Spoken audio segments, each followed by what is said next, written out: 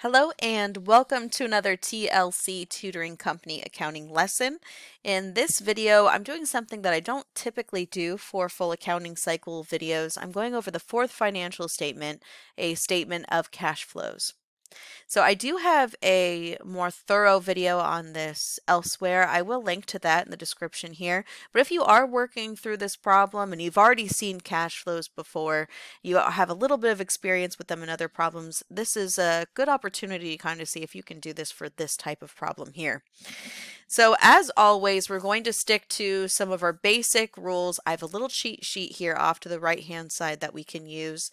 In the operating section, we are going to include our current assets, which are going to move in the opposite direction of what they moved in for this company. We're going to have our current liabilities here, which are going to move in the same direction as those items that we're seeing on our balance sheet. Then we also have our net income plus our depreciation expense plus our losses minus any gains. And then our investing section will have the purchase of sale of things like PPE and investments, and our financing section will deal with the issuance and payments or distributions on debt and equity financing. So as we're working through a lot of these items, I think the biggest thing for us to keep in mind for this video is this balance sheet here is for the first month of operations.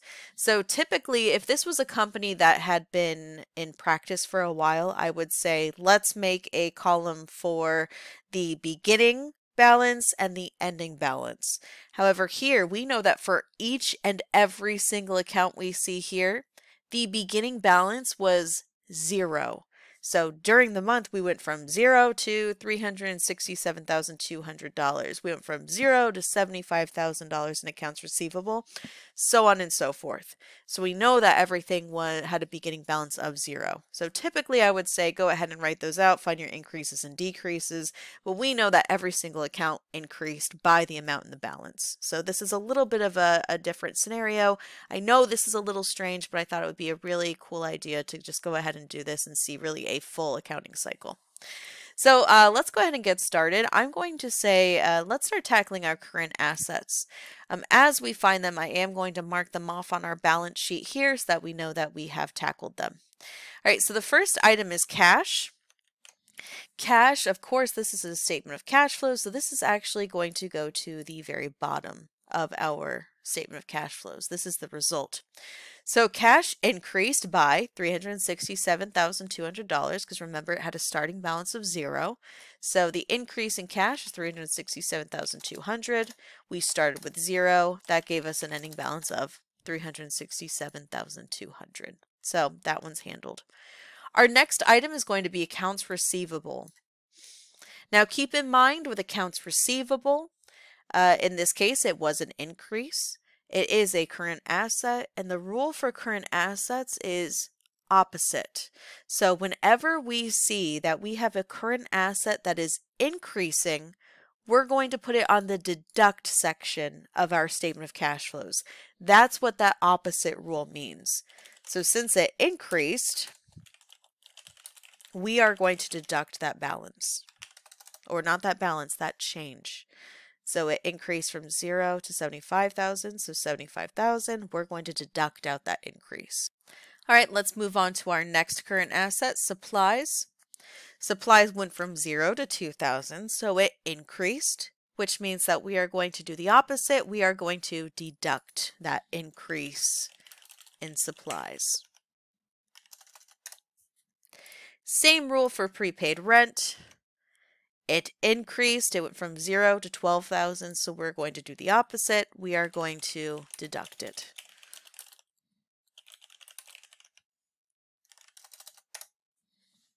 Keep in mind that in this scenario, if it had been a decrease in any of these accounts, which in that case we would be evaluating the beginning balance and ending balance, or analyzing those two items.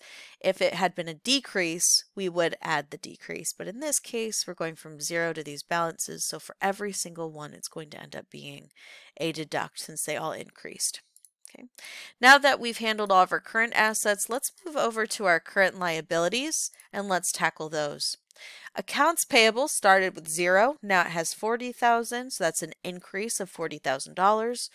The rule for current liabilities is same. It moves in the same direction as the increase or decrease. So if accounts payable increased, it went up. We are going to make it go up on our statement of cash flows as well.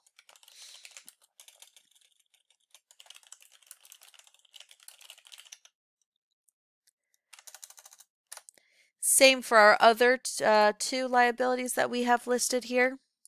Both of those will also be increases, so we will have to add both of those.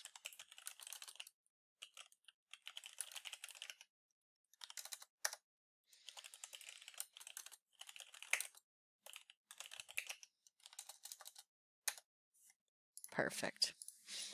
Now that we handled all of our current assets and current liabilities, let's take a look at everything else that we have on our balance sheet. I'm going to start with our assets and work our way down. Let's take a look at this equipment balance that we have here. Equipment went from 0 to 56,500. What would make equipment go up? That would be purchasing it. So here we have the purchase of property, plant, and equipment. We purchased equipment. That would go in our investing section. Now keep in mind, if we are purchasing this asset, that means that we are spending cash, so that would result in a deduct on our statement of cash flows in the investing section. So I'm going to put purchase of equipment, 56,500. We're also seeing accumulated depreciation here. One of the things that we would want to keep in mind is, did we dispose of any equipment? One thing that you could do is you could move to the transactions for the period and see if any equipment or let's see, equipment or buildings or furniture or anything along those lines had been sold. But in this case, nothing has been sold. If we did go back to our transactions, we would see all of these have to do with different type of operating activities. We do see that at one point we had purchased some equipment on account. However, in this case, purchased a little additional equipment on account, but we never sold any equipment. So since we know that we didn't sell anything, we know that the increase in accumulated depreciation is going to be our depreciation expense for the period. If we had disposed or sold of any of our PPE, we would have to kind of reevaluate this a little bit. But in this case, we didn't sell anything, so that's $700. That is our depreciation expense for the period. And in this case, depreciation expense would be an add in the operating section.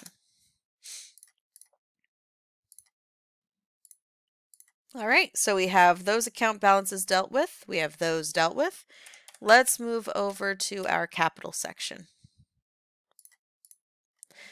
All right, so here we have some common stock and preferred stock along with their related paid capital in excess of par accounts. Keep in mind when we're taking a look at those items, they went from 0 to the balance presented. So we know that each of those represents the increase in those accounts. So if we went from 0 to 25,000, 0 to 135,000, so on and so forth, that would be an issuance of stock, right? And any issuance of equity financing would be issuance of stock. We know that this would go under our financing section. Now keep in mind, whenever we issue stock, we are receiving cash in exchange for that stock. So those issuances would be an add. So we're going to have an issuance of common stock and an issuance of preferred stock here. And when we're figuring out the amount of cash that we receive for each one, let's go ahead and tackle the issuance of common stock first. Common stock, we have 25,000 for the stock itself, and then the excess over par was 135,000. So that means that we received 160,000 for common stock. Preferred stock is going to be the same thing. 100,000 for the par, 105,000 for the excess over par.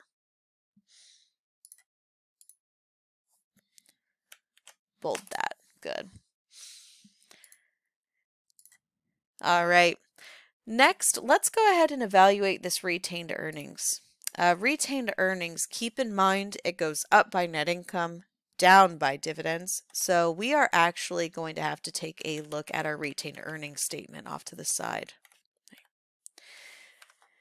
So first things first, let's handle this net income. Net income we know goes in our operating section. It actually has a special section up top. I'm going to put that up here. Okay. Our dividends here, keep in mind we didn't see any cash dividends payable on our balance sheet, so we know that the amount of the dividends listed here is the amount paid for dividends. That would be a distribution on our equity financing, so we are going to include that as a deduct since we're paying cash on our financing section. So that would be our cash dividends paid, and I'm just going to go ahead and total those two together. So we had 8,000, 2,000, we had $10,000 that we paid out in cash dividends. All right, I'm going to go ahead and bold those. We handled them. Let's move back over. Here, we handled our retained earnings now. All right. I believe our last item that we really want to take a look at here is our treasury stock. Now, whenever we are buying our own stock back from the public, which is what treasury stock is, that is considered to be a distribution on our equity, right? It works the same way as a dividend. So just like a dividend, any repurchases here of our own stock, so we could call this purchase of treasury stock, repurchase of common shares. It really depends on the scenario. I'm just going to call it purchase of treasury stock. That would be included as a deduct on our financing section. All right, perfect. And that was the last item that we had to grab from our balance sheet. Now that we have all of our different amounts, let's go ahead and subtotal everything. So for all of our ads, I am going to subtotal off to the right-hand side. So I'm going to sum up all of those ads. Then I will go ahead and sum up all of our deducts. Same thing for down here. We had 0 ads, 56,500 in deducts. We had a few ads here. And a few deducts. Good. Now that we have all of our items in the middle column, let's find our net cash flows for each section. So here for the operating activity section, we had net income of 96,500. We had total ads of 81,200 and total deducts of 89,000. So net income plus our ads minus our deducts, net cash flows of 88,700. So now that we have our net cash flows from operating activities, let's move on to financing. We had 0 ads, but we had 56,500 in deducts. So we're seeing here that we have a negative amount for our net cash flows from investing activities.